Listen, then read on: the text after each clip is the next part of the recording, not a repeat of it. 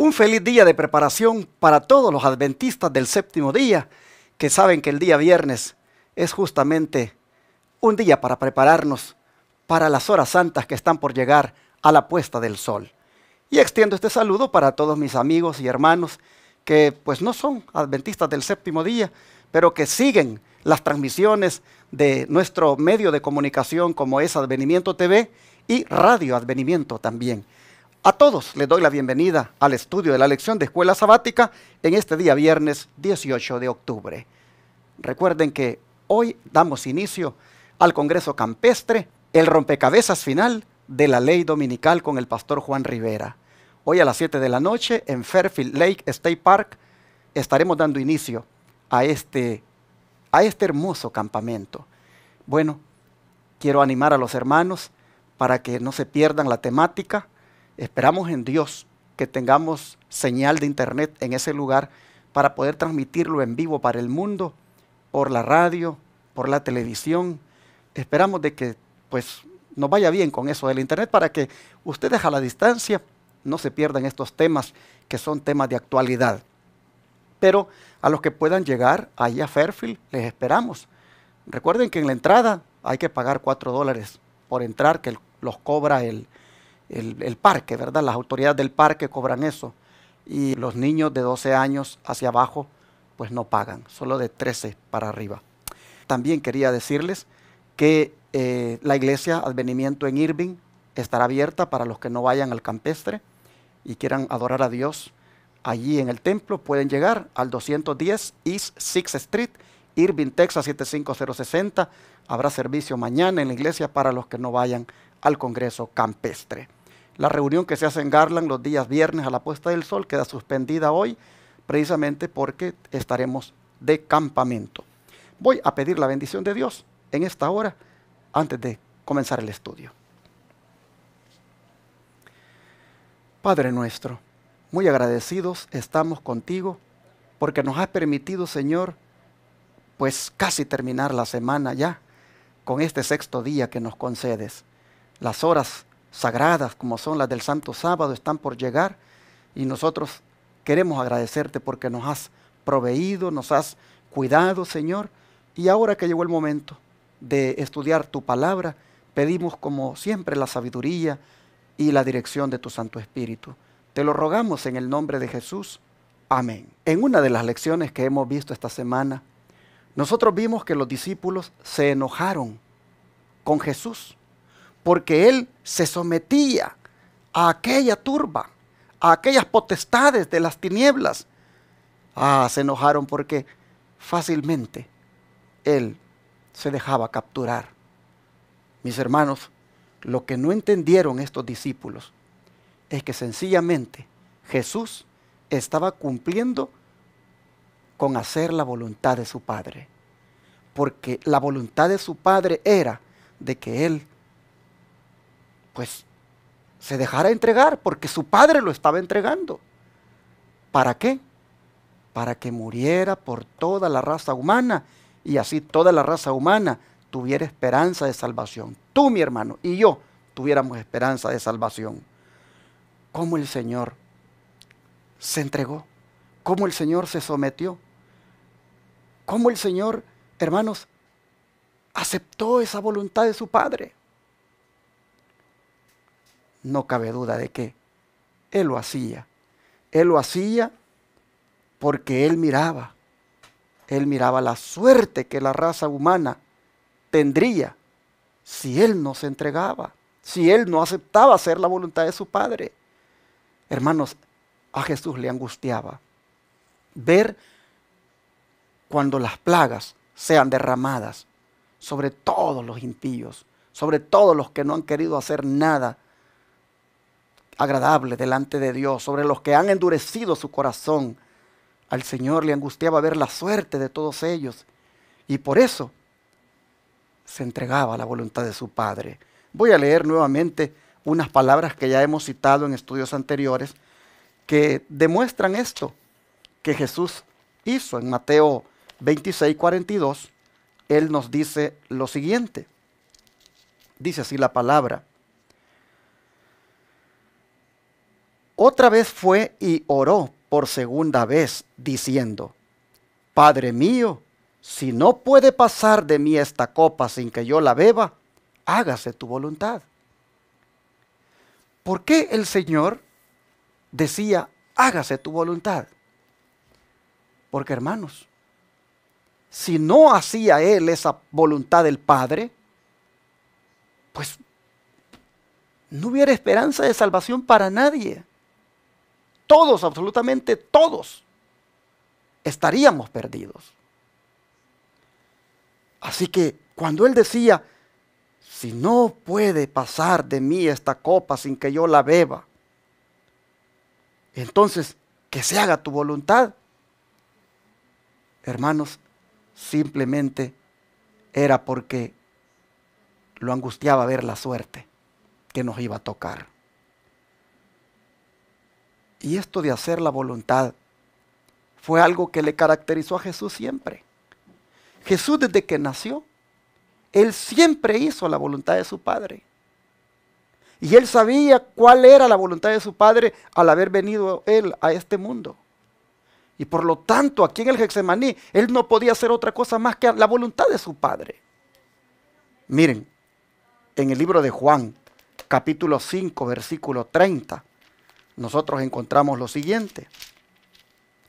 Juan 5, versículo 30, dice: no puedo yo hacer nada por mí mismo. Según oigo, así juzgo, y mi juicio es justo, porque no busco mi voluntad, sino la voluntad del que me envió, la del Padre. Miren ustedes, siempre le caracterizó a Jesús durante 33 años el hacer la voluntad de su Padre. No buscaba hacer lo que a Él le placía o lo que Él quería. A Él le agradaba hacer la voluntad. Siempre fue así. Interesante esto. Bueno, el Salmo 48. El Salmo 48 que es un salmo que tiene palabras que Pablo aplica a Cristo. Vean lo que él dice en relación con esto de la voluntad. Dice: el hacer tu voluntad, Dios mío, me ha agradado, y tu ley está en medio de mi corazón. ¿Se dan cuenta? Que Jesús le era un deleite guardar la ley de Dios. A Jesús, hermanos, le brotaba guardar, obedecer la santa ley de Dios, porque amaba a su Padre.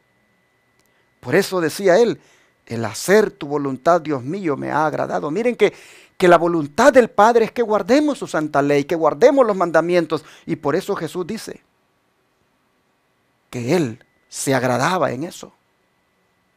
¿Y por qué digo que estas palabras, si bien es cierto, las dice David, Pablo las aplica a Cristo? Por lo que dice Hebreos 10. Hebreos 10, versículos 5 y 7. Escuchen lo que dice el apóstol Pablo aquí.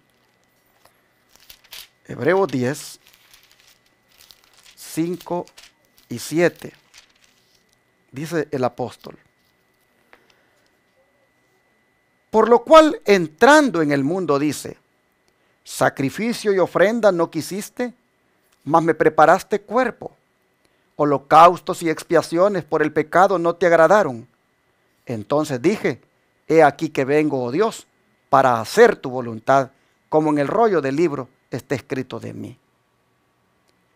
Noten, en el rollo del libro estaba escrito que el Señor vendría para hacer su voluntad. Y Pablo está citando palabras que acabamos de leer aquí en el Salmo 40. Miren, voy a leer el versículo 6 y 7 para que ustedes vean que Pablo está hablando de esto. Dice: sacrificio y ofrenda, dice el Salmo 40, versículos 6 y 7, no te agrada. Has abierto mis oídos. Holocausto y expiación no has demandado. Entonces dije: he aquí vengo, en el rollo del libro está escrito de mí. El hacer tu voluntad, Dios mío, me ha agradado, y tu ley está en medio de mi corazón. Y Pablo dice que estas palabras pues son de Cristo. Pablo aplica a Cristo esas palabras que de una manera inspirada David escribió.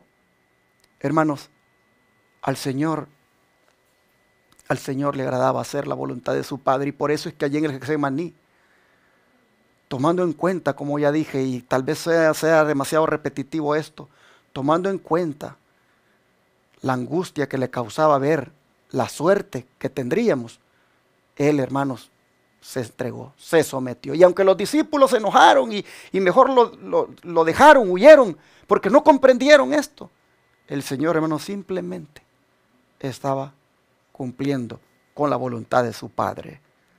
Bueno, ese día en el Getsemaní, cuando Él dijo, si no puede pasar de mí esta copa, sino que se haga tu voluntad, dice el don profético, que básicamente Él tuvo también una visión panorámica, así como decíamos ayer, los impíos la tendrán, de todo lo que ellos despreciaron, de todo lo que ellos rechazaron, de todo lo que hicieron contra Jesús, así como ellos tendrán su visión panorámica. La mensajera del Señor Elena White dice que también Jesús tuvo su visión panorámica de lo que al mundo le pasaría si Él no se sometía a la voluntad de su Padre. Leo para ustedes, en Cristo nuestro Salvador, página 94 y 95. Dice, la agonía que experimentaba al dirigir esta súplica era tal que le hizo sudar sangre. ¿Cuál súplica? La que leímos en Mateo 26, 42. Que si no era posible que pasara de Él esa copa, sin que la bebiera, pues que se hiciera su voluntad. Dice que la agonía que experimentaba al dirigir esa súplica era tal que le hizo sudar sangre.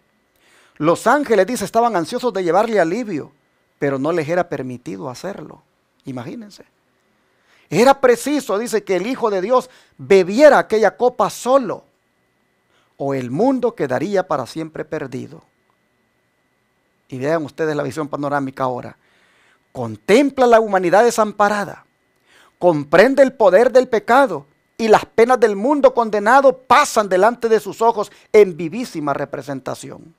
Miren ustedes, Él te contemplaba a ti, mi hermana, me contemplaba a mí, te contemplaba a ti, querido amigo que estás oyendo o estás mirando.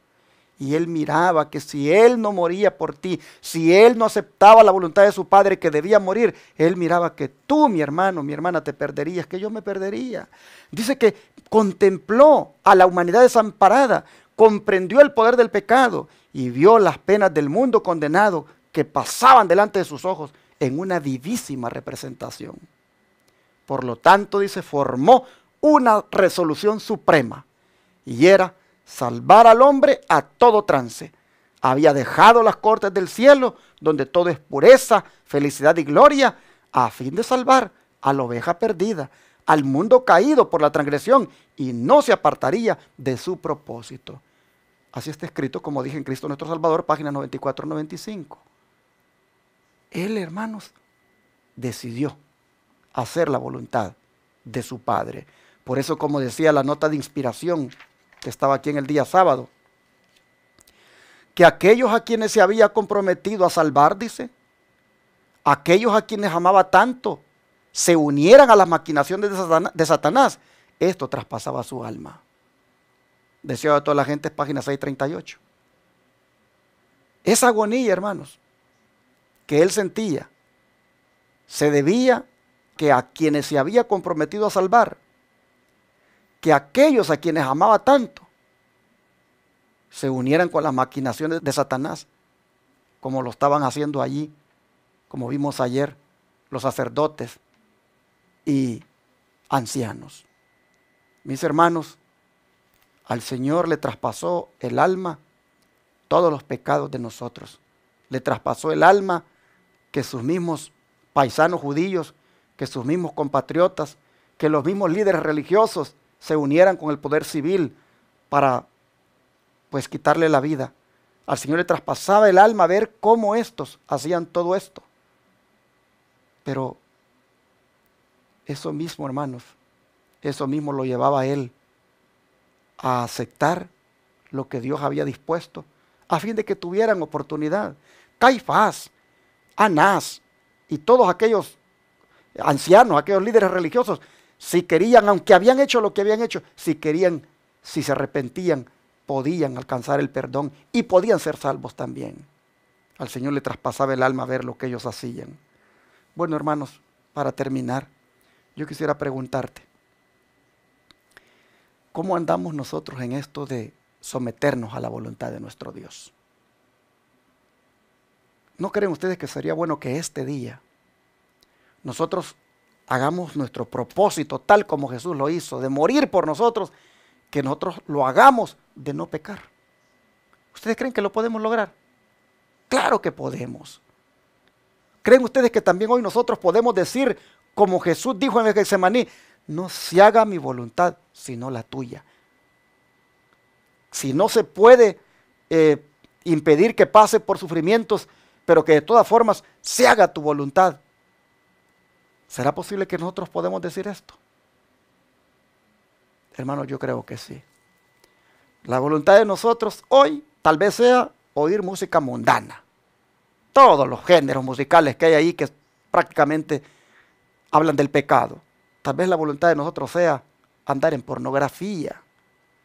Tal vez andar en bailes.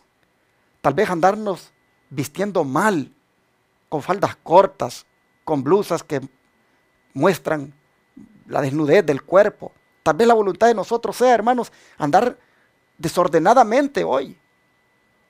Pero ¿qué te parece? Si hoy tú dices, hoy voy a hacer la voluntad de mi Padre. La voluntad de mi Padre en el comer. La voluntad de mi Padre en el vestir. La voluntad de mi Padre en la manera de divertirme. La voluntad de mi Padre en todo lo que Él quiera que haga. Hoy me propongo hacerla. ¿Tú crees que se puede? Claro que se puede. Jesús lo hizo y lo hizo en forma humana. No lo hizo como Dios, lo hizo en forma humana para demostrarnos a nosotros que sí se puede. Miren, el Salmo 143:10. Me gusta cómo David habla aquí, porque creo que son palabras que nosotros podemos aplicar también a nosotros. Dice así, Salmo 143, verso 10. Escuchen cómo se expresa este siervo acá. Dice, enséñame a hacer tu voluntad, porque tú eres mi Dios. Tu buen espíritu me guíe a tierra de rectitud. Hermanos, tal vez tú digas, pero ¿y cómo se hace la voluntad de Dios? Yo no sé cómo hacerla. Yo quiero hacerlo recto. Bueno, pídeselo al Señor. David le decía, enséñame a hacer tu voluntad. Yo no sé cómo hacerla. Yo no quiero darle rienda suelta a mis gustos, a mis placeres. Quiero hacer tu voluntad. Enséñame cómo hacerlo. Tu buen espíritu me guía a tierra de rectitud. Dile al Espíritu Santo, dile a Dios que tu Santo Espíritu te guíe a hacer lo recto. Hay que orar, hermanos. Hay que orar ahora para decirle al Señor, ayúdame a hacer tu voluntad como Cristo la hizo allá en el Getsemaní para salvarme. Y miren este otro texto, Mateo 12:50. Siempre en relación con esto de la voluntad, dice lo siguiente. Mateo 12:50. Dice así. Porque todo aquel que hace la voluntad de mi Padre que está en los cielos, ese es mi hermano y hermana y madre. En otras palabras, dice el Señor, esos son mis parientes.